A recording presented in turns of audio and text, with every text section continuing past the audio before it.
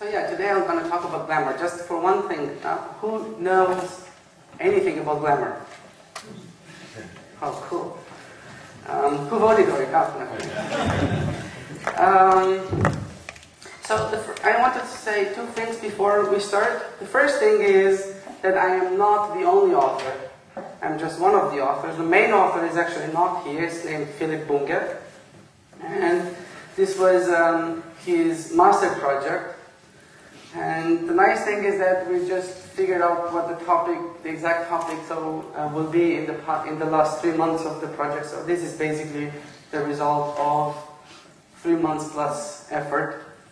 And Lucas Rangley was also in the first team. And then later on we were joined by David Rödlisbergen and Jorge Recia. And the second thing I want to say is I want to thank Isaac for making it possible for me to be here. So they kindly invited me here, and it's always a pleasure for me to be in this crowd. And the reason is that you have this really nice sensitivity to, objects. So who here loves objects? Yes, that's the spirit. And you have this sensitivity to objects and dynamic systems. And that's not a given. You go, I've been to presented in other places, it's just not happening that people, embrace objects and live in some sort of a dynamic system. Now the only thing with objects is, you have other systems, like Java, for example, is an object-oriented system. The problem with objects is that they can get complex over time. They are slightly more difficult to grasp. So in the beginning they might be okay, especially if you just talk about classes. But when you talk about objects, you can have millions of them. And they are intricate in all sorts of different ways. And so the best friend of a small developer is this. Anybody knows what this is? Right. So we live there. We live there a lot of the time. We spend there a large part of our time. Why? Because we can go there and we talk with our object. Right? This is why we talk with objects. And this is what I want to talk to you about. So how do we talk with objects? How do we get to know objects? And to put the emphasis on the dynamic aspect of this process. And so this is why what Steph actually proposed is, the title is that Script Your Browser in 15 Minutes with Glamour. So now it's unclear whether the browser would be glamorous or the scripting, but nevertheless, this is a good title. And so, now given that it's about showing you that you can do things in 15 minutes, I spend a lot of time demoing. So I'll try to build browsers in 15 minutes. And now, anybody here knows what is a browser? So we'll be doing a bit of this because I always think that geeks, they need a bit more exercise. I certainly do. So, a browser, what is a browser? Typically when we think about browsers, we think about, this is a browser, right?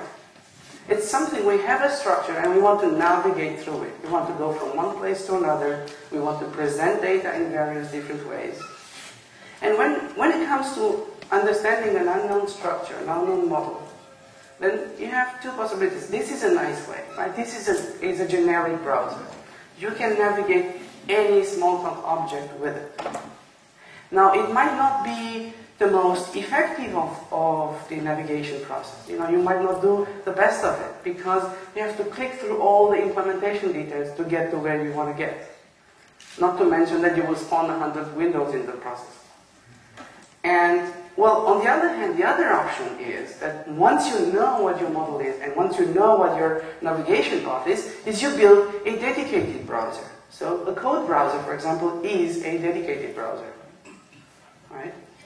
And then, in this case, here we have, it's much better. We don't deal with all the details of the objects, and then we can move from one place to another, and then we support the use case that we want to focus on. So in the case of just coding, we don't care about the structure of the class. All we want to know is how do we get from the class to the methods and then edit the code. Right? So this is what the browser is doing. Now, the thing is this. So the generic one, the generic browser, can do anything. Right? It can accommodate any object, but the navigation flow is not quite nicely supported because you have to go through all these intermediate steps. On the other hand, you have the dedicated browser, like this one, which supports exactly the use case at hand. But the problem is it's slightly difficult to build. So what we would want to have this all the time for all our models. But it's a bit difficult to build at the moment. So then you resort to, either you go and code it directly in your user interface, using interface frameworks like Morphic or Seaside or so. But then you will have to, what typically happens is that the rendering code is intertwined with the navigation flow. So the logic of the browser is a specific logic. It's not any user interface. It's a browser. A browser has to support me to go from one place to another, inspect places, and present them in various different ways. And so, now the reason, one evidence for how slightly too difficult it is to build browsers is that there are so few of them actually in the code. Well, of course, we will always argue, for example, especially in the Squeak or Firewall, that there are slightly too many code browsers. But in general, that's basically it. So, for example, in Squeak or Firewall, we still don't have a browser for a message tally. Right? You do message tally spy on, this will be doing a profiler on your code, and what you get is a printout. That's all. Why don't we have a browser there? Because it's slightly too difficult to do, even if you have something like an omni-browser infrastructure, which is a great one. Right? It's a nice path. But it's a bit too bulky to program. And so, what I will do now is that, well, given that yesterday we were introduced to Metacello, anybody heard of it? Cool. So, I would like to build a browser for Metacello. And so, not a complicated one, a simple one, not too difficult. So I just sketched it a bit here. So what I would like to get versions here for a given project, so different types, different configurations. And then when I click on a version, I will get the list of packages in that version and the comment for that particular version. That's what I would like to do. And I would now, I don't really know the meta model of Metacello, so I will ask Dale to help me or sustain me a bit from the side. So what I have here is I just have a workspace and I initialized a browser. So what we will do is that we will take Metacello browser. No, project. And here, if I say versions, I get all the versions of the description of the Metacello project itself. So I will want to browse that. So now I will say, okay, browser, open on. And if I execute that, what I get is a list of things, right? So all the versions that I'm passing there. So what happened now, I just open a browser, I pass it as an input, a list of things, and it just figured out, oh, well, okay, it should be a list in there. But, well, that's not particularly useful. So let's construct the first, the layout that we wanted. So we wanted the column on the left-hand side with the packages, with the versions. And then on the right-hand side, we have two rows, not the column, and in the column we have two rows with the packages and the comment. So, browser. So I have a column, and the first one we call it versions. And I have another column. And in this column, I will build two rows. So, column, row, packages, and row Let's see how this looks now. Oh, it even figured out and should put it on the left-hand side in this moment. It's just because it came first in the specification. And now here, when I click on one of these, it should appear, something should appear here and here.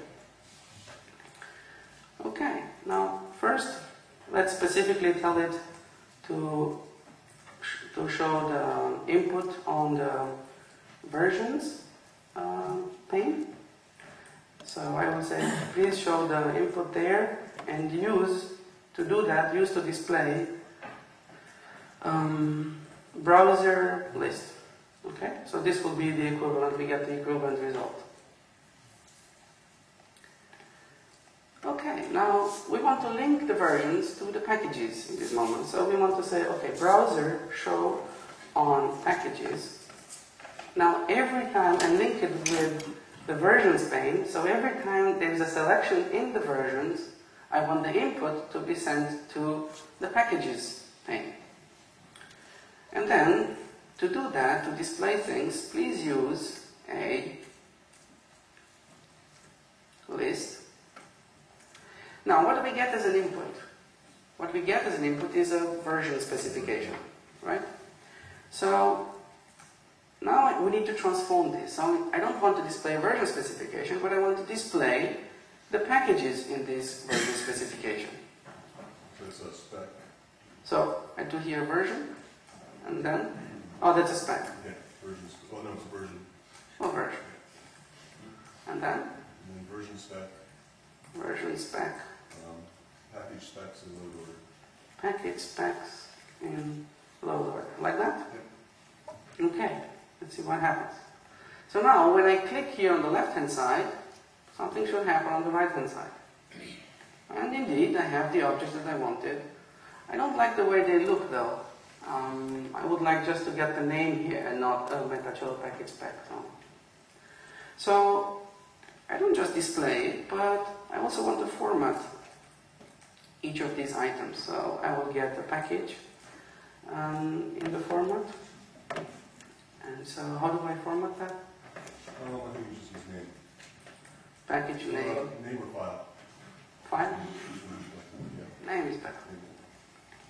Okay, so now we can navigate there and see that in version 10, something more happened, and then later on some more tests were added. So we can just navigate, we have a small navigator for our configuration. Okay, now we also wanted to have the comment.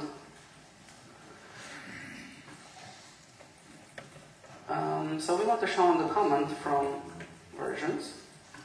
And in this case, we're not going to use a list, but we're going to use a text to display that comment.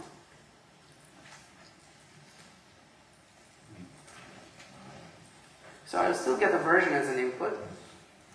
How do I get to the comment from a version? How do I get to the comment? I just say version description. Okay, so there it is. We have our browser. So every time I'm selecting something on the left-hand side, I can see the list of packages over there and the comments on the bottom side.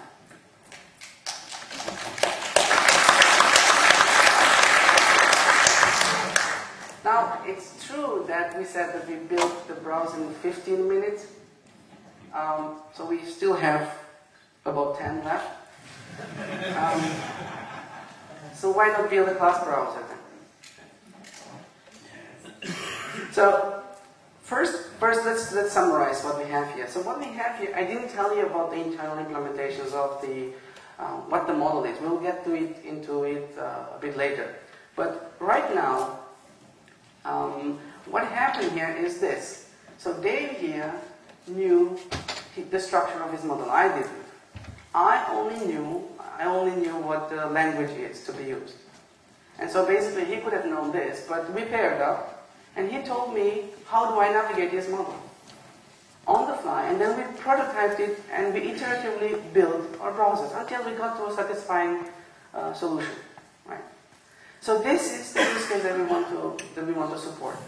The use case here is this: if you can just instead of going through the inspector or printing out to figure out what the structure of your model is, if you could just take like a couple of minutes, maybe in the lunch break or so, and build your browser, and so that you can support any navigation that you want, you will just start doing this as you will start using this as a meta tool for any data structure that you want.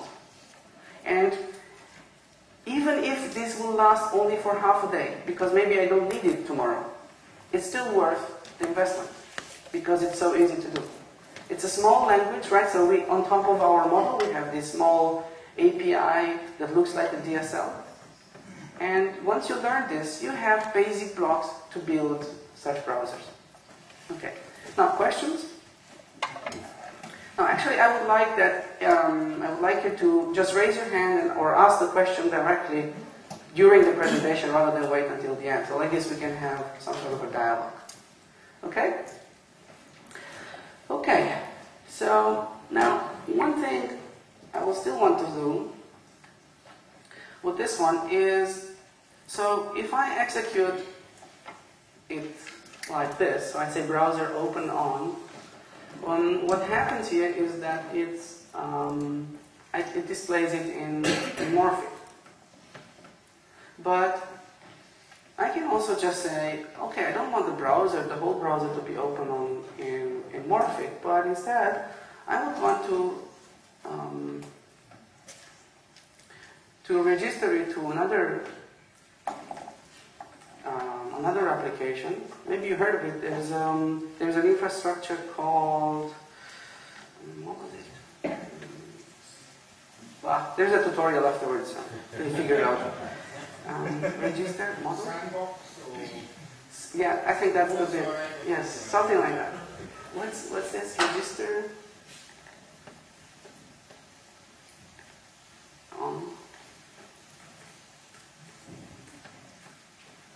Okay, so now what I've done, I just took this browser and I registered it to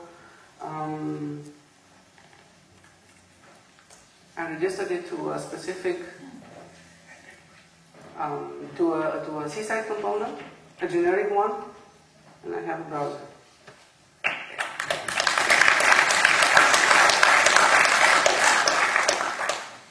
Okay, so again, the other idea is that you basically have to care not that much about rendering. Of course, there are trade-offs there. Like at the moment, we just have some basic components that we use. Nevertheless, they can support quite a nice use case there. Okay, so this was that's the idea, right? So we said scripting your browser in 15 minutes. With all the talking and all the explanations, we're still 5 minutes short. We still have 5 minutes left to do things. So, as I said, let's take a look at the Cloud browser. So what I will do from now on, I will just take one use case after another and try to implement that. If that's okay with you. Maybe like this we can have, yes? Can you always make sure the browser and the code that opens it are both visible? That's useful. Well, no. Okay. Because the code is just going to be just available. There's no real problem. During the talk, it's quite useful to see the browser you just popped open and the code you just did it. Well, okay, I'll give it a try. So, let's take a look at a simple, yes? Can you edit things? Can I edit things? Yes, I can edit things. Yes, we can. So, let's take a look at this this browser, right? So on top we have, let's say, for example, categories and classes and method protocols and methods. And there we have, if I select the method, then I have the source code, or I see the class comment and so on. Okay, so what I will do for this, I will open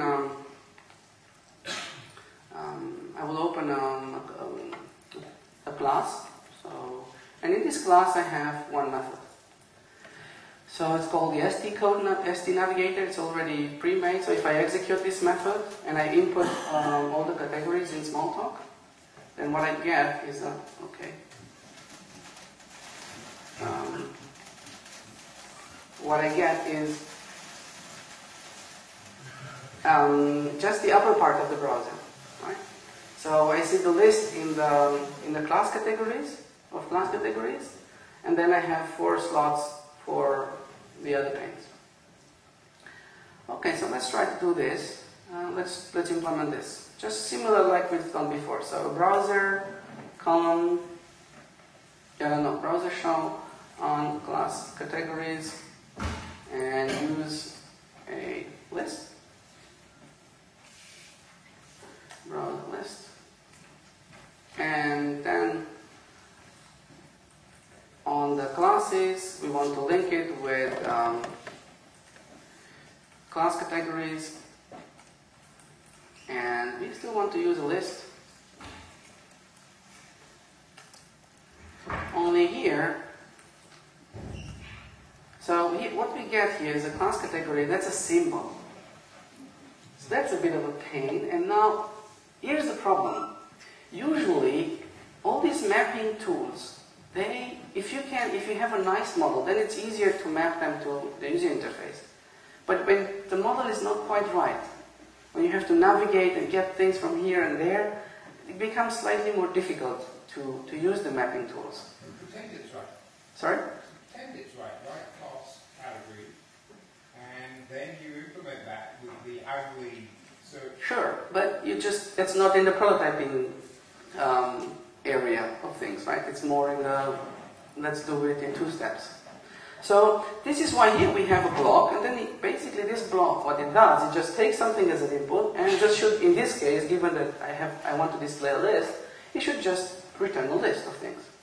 So now, anybody here knows by heart how do you get to the list of classes from a category symbol in Squeak or Pharo? Nobody? Yes. Okay, so I have no idea, and I spend a bit of time, and this is the code. Also, instances select category before something. Okay, or this one. Okay, this is the magic script. So now let's execute this again. Okay, I'm here, and I can navigate, and I see, oh, that's interesting. I have it all there. And then, what should I do next? Well, next, I want to display them on the categories. So show on categories. And from classes. And you should use still a list.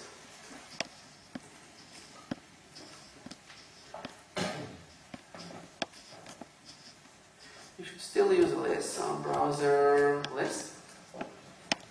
And in this browser list, now we want to display the categories. Now we have a class.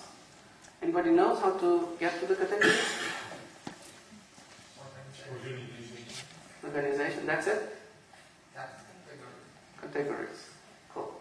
Thanks. So we execute the code again. Let's see what it does. Oh, okay, it's here. Fine. Now, how do we get to the methods? Well, that's a bit slightly more complicated. So nicely, the best way to do would be to get to get from the category to the methods, right? The category, it would be cool if the category would know the methods. But it turns out that categories are, again, some symbols. So we're in a bit of a situation here. Nevertheless, the cool thing is that when we select a class, we want to see the list of all methods, right? So maybe we can get with that. So let's see. Browser show on methods from classes using still a list. But in this case,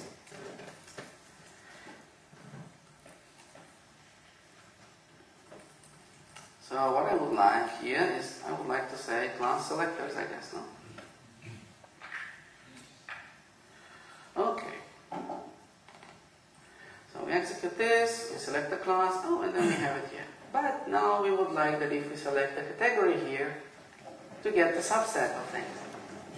So now, we're in a bit of a situation here, given that for this particular presentation, we are only reasoning about, terms of the class. This is the only thing that we get as an input here in the methods, in this block. So the best thing would be if we would also get the category here in this block. That would be really cool, because then we could do what we wanted to do. So let me go here, close this.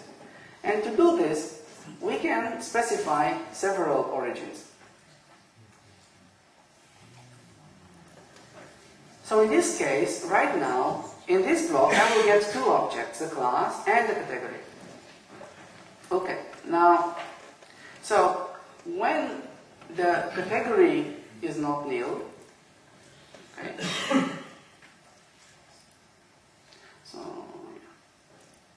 so when the category is nil, then I want to display a list of all things. And when it is not nil,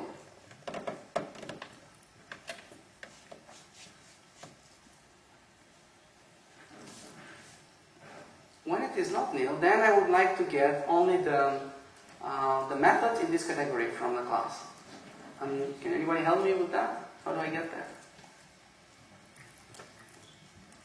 That's probably the same as path with small top of the class instead. So I do class organization. Yeah, list and category name. List and category named. Like that? That's all? Okay, so let's try it. So I select the category, I select the class, I see all the list, I select this, and I see only the subset. So what we've introduced here is that we can reason about several places in our model, in our browser. Right? We have several points of view that we define, and we can specify the transformation. How should a thing be displayed based on several places at once? Okay. Is the list multi-selectable? Sorry? Is the list multi-selectable? Can you select several? Yes, you can. Yes. If you specify that the list is multi-selectable, then what you get at the end, as a result, you won't get an individual item, but you will get a collection of things. And so then you will have to treat a collection of things. But I will show you a couple of examples afterwards. Okay. So now we have the upper part of our browser. What we would want is the lower part of the browser. So now maybe this navigation that we just defined is reusable. I mean, having the structure of classes, what we want, maybe we want to be able to reuse this part of the browser in the context of a larger browser. So let's put this. So now we define the upper part, and let's put this in the context of a larger browser. So I have here another method called SDCodeBrowser, and this browser has only two things. So it has a navigation a row on top, and let's call it details at the bottom. Okay, so what we want to say here is that, okay, please show on the navigation, which is the thing on top, navigation. And now, to use this, don't use something that is standard in the widget list, but instead use a custom presentation that is given by the previous browser that we just implemented. SD Navigator. Okay. So if I execute this, what I get is at the top, I embedded the browser, the previous browser, in a larger browser. Now all I want is, I would like to be able to, so every time I select C here on top, I would like to get the results at the bottom. And so that I can treat it afterwards, for example, to show the method source code or the class comment and so on. Now, to do this, so let's go back a bit. So this here, whenever I say something like show on a pane from another pane, what I'm basically saying is that please show from the selection of the class categories, show as an input in classes the those are. So link these two parts, these two, yeah, we call them ports, and so that you can move objects from one to another. So in fact, this would be equivalent to saying we have a small syntax for that. So the entity port and selection. So if we say that, it's basically equivalent. We get the same result. So if I'm here, I get the same thing. Okay? So what this means is that I can pass any named object from one part to another, from one pane to another. So what I want now is I want this browser, this navigator browser that is on top, I want to publish and send to outside the selected class and the selected method. Or maybe also the category.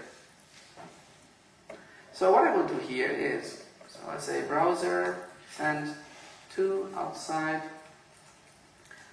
selected category from class categories and send to outside selected class. So I'm just giving them names from classes and selected method from methods. Okay? So right now, what this means is that those objects will be accessible from the outside environment. Are there questions? So you can't reference the internal names? Yes, you cannot do that. And there is a reason for that. We'll get a bit later into that. So one reason is so that you can have things explicitly, so that you can have a bit of control. Because when your browser becomes larger, right. So what we can do now is that we want to show on the details from the navigation.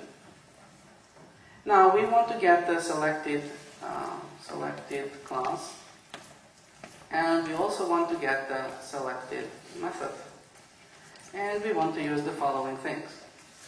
So first of all, we want to use a text to show, so to display the given the class, to display the class. How do you say the definition? Just the definition. The class definition. So this is when, well, it will certainly be, so this is when the class is not nil. Excuse me, shouldn't that be on the right side, navigation, arrow, selected method, on the second column? Thank you. Indeed. Thank you. Right, because this is the pane, this is the name of the pane, this is the name of the object that I will just want to get. So, don't Yes. get two parameters in your blocks. You only if you need that.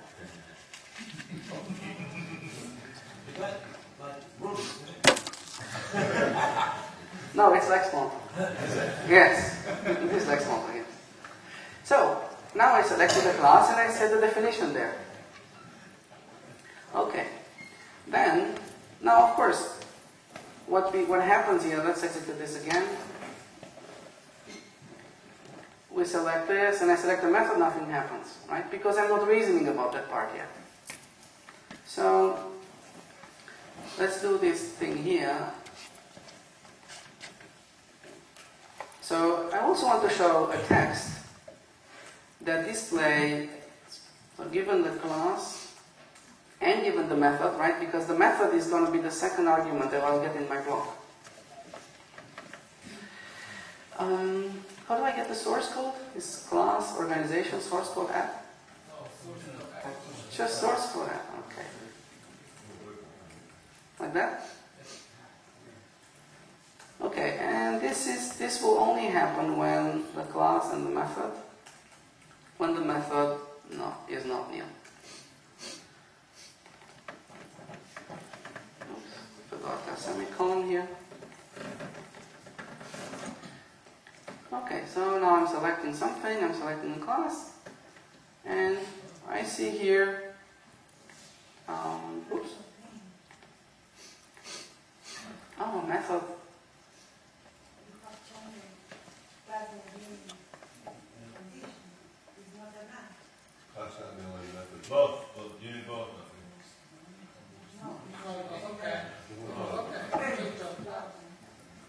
Ah. So, right. So, what we have here exactly. So, when I select the class, I see the class definition. Now I select the method as well. I still see the class definition because that tab is still active. Right? So now two things are active in the same time. And just chooses to show me tabs. And the second one is the source code. Right? Now, of course, it's not nice that they are called float, and so it is because this is by definition the name of the object that is get as an input. So we can give it a title, class definition, and we give it another title here, source method, source code. And the other thing is that I don't particularly like the order, so I would like that when I select the method, I want the method to appear first. So now I'm here, I select this, I see the class definition, and when I select the method, I see source code and class definition.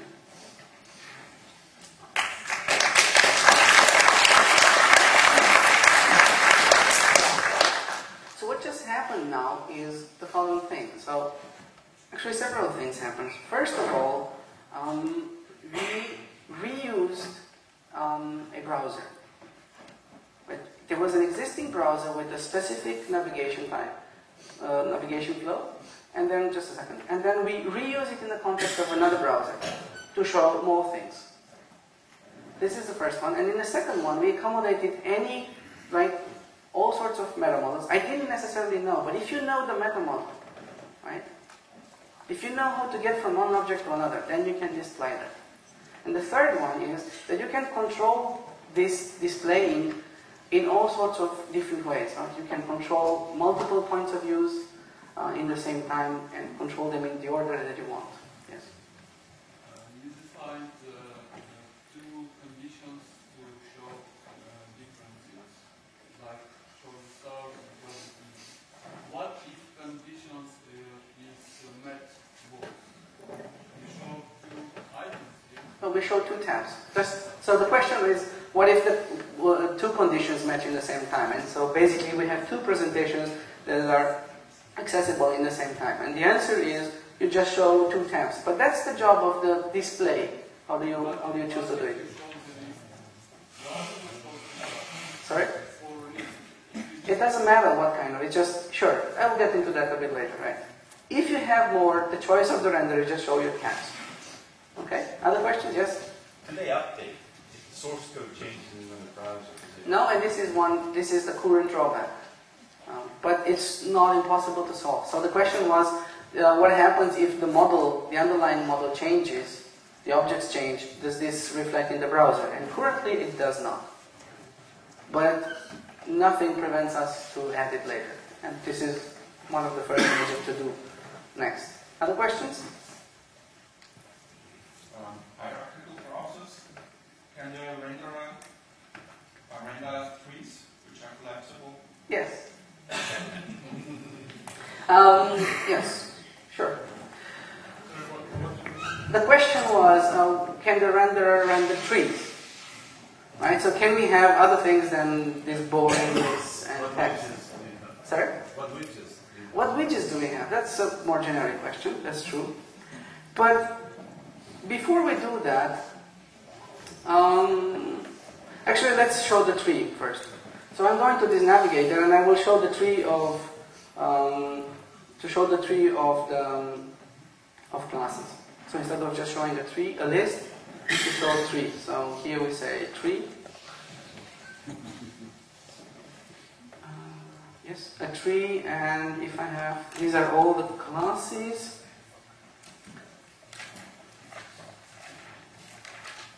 Yeah, let's not do it now. And we'll come back to this later. Okay, so yes, the list of widgets. But before we go into this, let's see what we have here as the anatomy. What's the model behind? So that we can understand the later questions a bit better. Okay? So, let's take a brief look at this. So what we have is a browser. That's the main thing. A browser has, so that's the thing with green. these are the panes, right? This is, now we're looking at the top part. So at the top part we have the panes, those in black. And what we've done afterwards, we linked these panes. And we use a component and connectors kind of model. So we call these ports. And the connections, we call them transmissions. Because basically what we're doing, we're just transmitting from one place to another information. And then afterwards, we can have transmissions that have several sources, right? Like we saw in the case of the methods. And we can specify the presentation inside each pane, so how the pane is presented. Now, when we want to embed a browser in another browser, what we've done is we put a pane around it. We call this the navigation. This is what happened in the ST code navigator. And then we had the lower part, the whole browser, the details pane, and then we linked those things. Right? So we defined first named ports for the upper pane. In this case, was selected class and selected methods. We explicitly said what goes in those ports, and then we link them later on and reason about them later, further. Okay? Questions? Okay, so this is the schematic part. Now what's the model here? So we have a browser, we have panes. A browser can have as many panes as it wants. And then a pane has ports. And again, you can have as many ports as you want. And you can name them, they just have to have unique names. Then these ports are linked with transmissions. And the transmissions are managed by the browser. So every time something happens in the port, the browser knows about it and triggers the corresponding transmissions. Okay, then every pane is presented in a way. And so the other thing is that this presentation takes the objects that are, so it's based on the objects that are handled by the pane through the ports, and that can be any object, and we're using transformations there to show how they should do. For example, this is what you saw in the display, method. Then we can have several types of presentations, so tree, list, text, and you can have any components that you want in there. At the moment, there are just a handful of them. And then, one thing we didn't show is that we can have several types of browsers. So the one browser that we built now and before was a so-called explicit one. And we said the layout should be in a table of should be displayed according to a table, and then we define where the rows and the columns are, and we can define more complex layout. But sometimes you just want to have a more implicit browser, like a Finder. A Finder does not necessarily have, you don't control the panes. So a Finder on a Mac. Anybody here has a Mac? Right, okay. So I'm talking about the Finder on the Mac.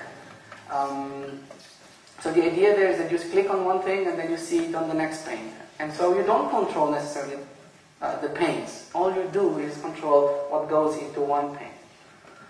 And so you can have several types of browsers, as I want to say. And then, to be able to embed a browser in a pane, what we've done is we made the browser be a presentation.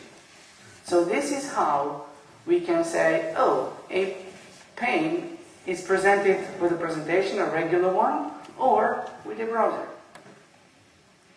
And this is how we managed to insert, this is what we said, browser custom self-SDK navigator.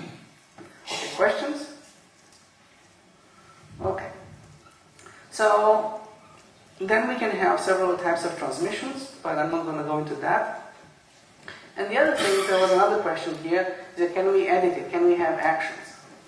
And we can. So we can, for example, say we can put an action on any presentation. Again, it's just a simple matter of one line of code. Okay, now let's come back and to the question of the widgets. So how many widgets are there, and what can we do when we actually want to? What about menus? Sorry? Can we have menus? Menus. Menus. Right. So here, do you see anything here about details of how things are displayed? Not necessarily. I mean, this is a bit like that, a tree and a list, but we don't really say there how they should be rendered. So the menus are just a way in which the actions associated with a presentation will be displayed. So you can map an action on a key binding, or you can map an action on a menu when you render it. So yes, you can have a menu. And these actions there will be interpreted by the renderer to display the menu. But I'll show that too. Okay, other questions? Okay, so we come back to the question of how many, what do we do when we want to have more elaborate types of presentations? So, what I will do here is, so one thing we said, can we have a tree? And yes, we can have a tree. But one other thing I will do is, I would just want to show a class diagram, or at least a hierarchy, like a visualization in there. So I just have a question. Anybody here knows Mondrian? What about it? Okay. So Mondrian is a scripting engine, so it's again goes in the same spirit of Glamour, but it is made for scripting visualizations. So now we are in the code navigator, so this is the context. And when I select here when I select the class category, I would like to see also the class hierarchy of that class category, if there is one. So I'm not going to only show a list, but I will also show a Mondrian visualization. And all Mondrian needs is, so it gets you like some sort of a renderer, and given the class category, what we will do is that, okay, so first of all we get the magic invocation to get to the classes. We have to define this variable. Okay, and there we say, okay, view nodes. So this is, now we're getting into the realm of Mondrian. So that's the job of Mondrian, to allow us to specify how to get to, how to display a hierarchy given classes and given the superclass relationship and arrange it in a tree layout. Okay? So I accepted that.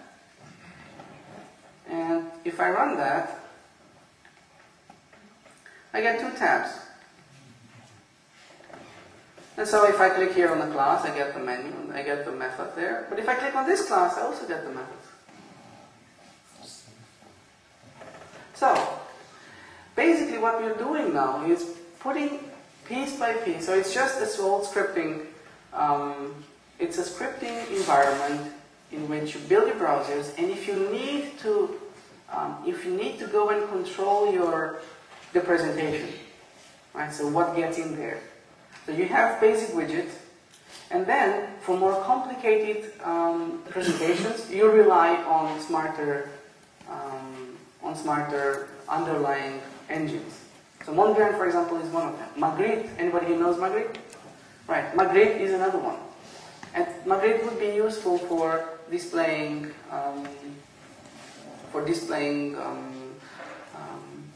forms and things. Okay, so now if you want to take a look at the complete browser, we execute this, we select the class, we select this, and then we have the things below. Okay. And so, now, let me show you a couple of more examples. Other questions? So I would like to show a couple of more examples. So I have here, for example, the dreaded message telling. So this is an alternative to the print on of the message telling. So let's do the tree first. So again, this is the script, and I'm executing it given a certain profile. So I'm just executing 10,000 times 1.23 print string. And what I have here is the tree of messages, and in parentheses here I put the number of milliseconds I spent in there, and if I select one of them I see the code highlighted. So, okay, now this is another explicit browser, right? So it's a table, I have something on top, on the type of presentation, and then I have something below, I select something there, and I display it at the bottom. But the same data structure can also be presented in another way. In this case, is using the finder. So here we have the number, I select this, and I get it on the next pane. I select that, I get it on the next pane. So it's very similar to what OmniBrowser is doing, only slightly simpler to implement. So again, this is the code to do that. Now what else can we do with this? So now that we introduced this idea of Finder, and if we take a look at the way the Finder is done, here I'm not saying show here, when I'm talking about the Finder, I'm only saying what should be displayed. So because you don't control what gets populated from one pane to another, the only thing you can control is what do you do with the object that you get in a pane. So the whole process of dealing with this is simpler. So here is another example of dealing with this, with the Finder, and I re-implemented a small inspector. So here I'm executing this on the Smalltalk object. So what I have here, now Smalltalk being a collection, I can also see it as a collection. Okay? And every time I click on one of these things, what I will get is a class on the right hand side. So let's take something that is more interesting, like JS object. And the JS object is a class and has subclasses here. And these are all the subclasses of JS object. Okay, that's interesting. So now I can just go on like this. But what happens with the code, right? So now I would like actually to see from the JS object class, I would like to get all subclasses. Now what typically happens, right? So you get a small text editor over here. What typically happens in these cases is you would write, okay, self with all subclasses, and then press Apple I and get another window. But it would be so cool if you would not spawn another window. So for example, we don't put so much burden on the autumn leaves algorithm of David. And so it would be cool to press Apple O, for example, and get it on the next pane. Right? So what I've done here, let's see how I've done that. So the way I've done it is, I have here a text editor. I say it should be highlighted for Smalltalk. So you don't need to care about how Shout works internally. That's already something. And then what happens is I'm telling it to please update the selection port of this pane when I press Apple O or modifier O, or when I open the menu open, and please update it with the evaluation of the script given the input object. So somebody asked about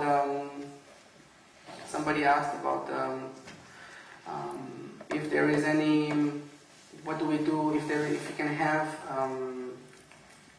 menus. So here I press Apple O, but I can also just right click and say open. Okay, and this will open there.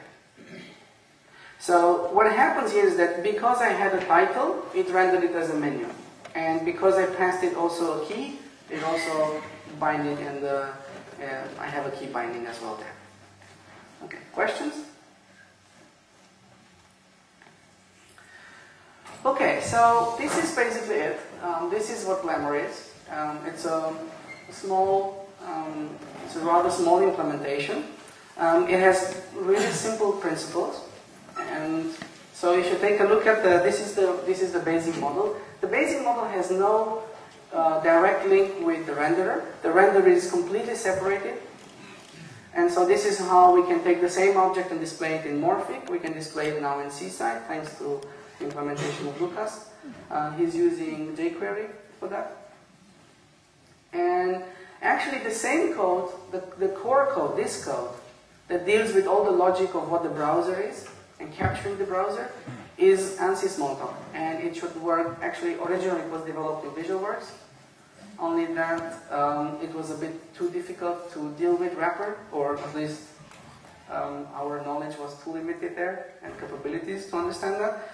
And so we had a prototype implementation in VisualWorks for Widgetry, because that was easier to script for us.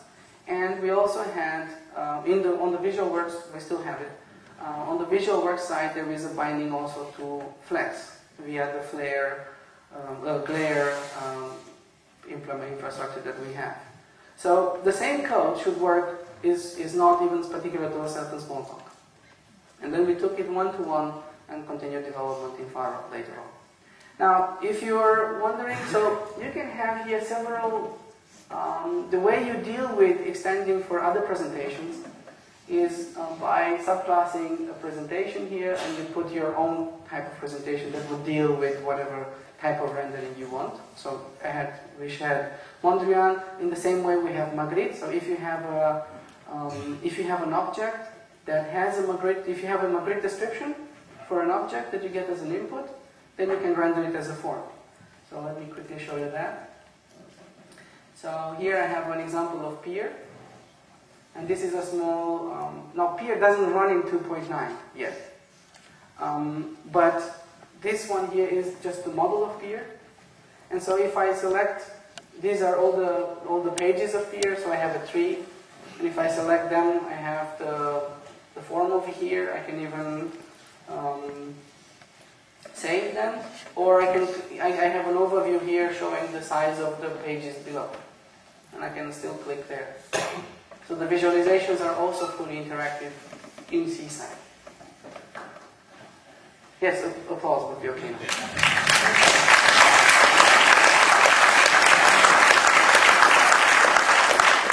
So one more thing, the implementation is quite small, so it's 50 classes when I counted last night, and this is based on the Faro implementation. And but here I also counted the 20 classes that are dedicated to the morphic binding.